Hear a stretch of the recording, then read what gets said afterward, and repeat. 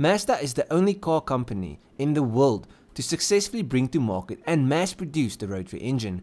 It's a symbol of the company's tirelessly challenging spirit, and as the soul of Mazda's brand, it represents the unique and innovative technology that helped establish the brand and create a solid bond between Mazda and its customers. That is why the rotary engine's research and development continues to this day. Yes, the last Rotary was discontinued back in 2012, but that doesn't mean that Mazda has given up on the Rotary. In fact, Mazda has been hard at work since 2015 with their RX Vision, which was and is their vision of the next Mazda sports car. Now, since the start of development, the RX Vision would have had a rotary power plant. Since it has been shown off and been in the works since 2015, many believed that it was just a pipe dream that would never come true. Well, I have good news.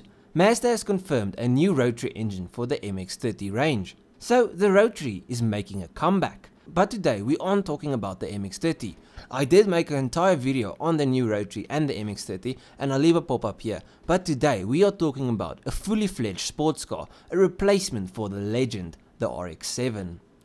So Mazda has filed for a patent on a hybrid vehicle that uses a rotary engine and a small electric engine for hybrid assistance.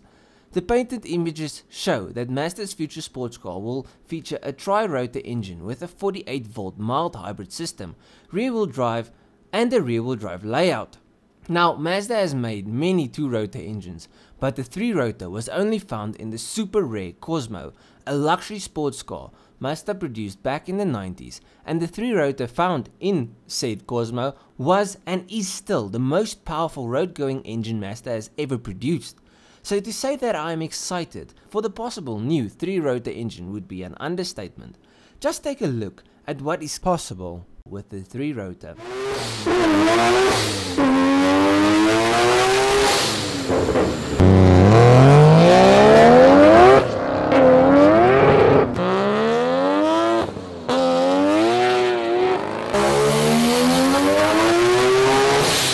So why did it take more than 10 years for Mazda to bring back the Rotary? Well, that's simple. Emissions. Rotaries weren't exactly the cleanest engines, so Mazda had to find a way to make them greener. So they had to test and develop, and I don't really mind that they took their time, as long as it makes a comeback. Nothing sounds quite as cool as a Rotary at idle.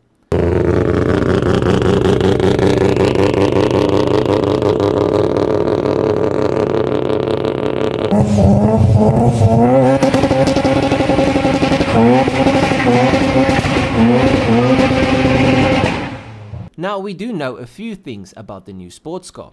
We know that the engine will feature direct injection, similar to the Skyactiv X engines. Now, like I said in a previous video, Mazda is experimenting with hydrogen internal combustion engines, so they might utilize this technology, but it is not confirmed yet. But even if it is powered by normal gas, with electric assistance, it would make the Rotary much lighter on fuel and much greener. Since it doesn't have to rely on the internal combustion engine all the time, it can switch between the two systems. But this is a performance car, so who cares about fuel economy? Let's talk power. So no power figures are confirmed as of yet, but the three-rotor in the Cosmo made 300 horsepower and 400 Nm of torque. So I feel it's safe to assume that this car would make between 300 and 350 horsepower with the Rotary engine alone, and 400-ish with the hybrid assistance. In other words, it should be a competitor for the 400Z and the new A90 Supra. And I am really excited to see and hear more about this car, so as soon as I hear more, I'll make another video.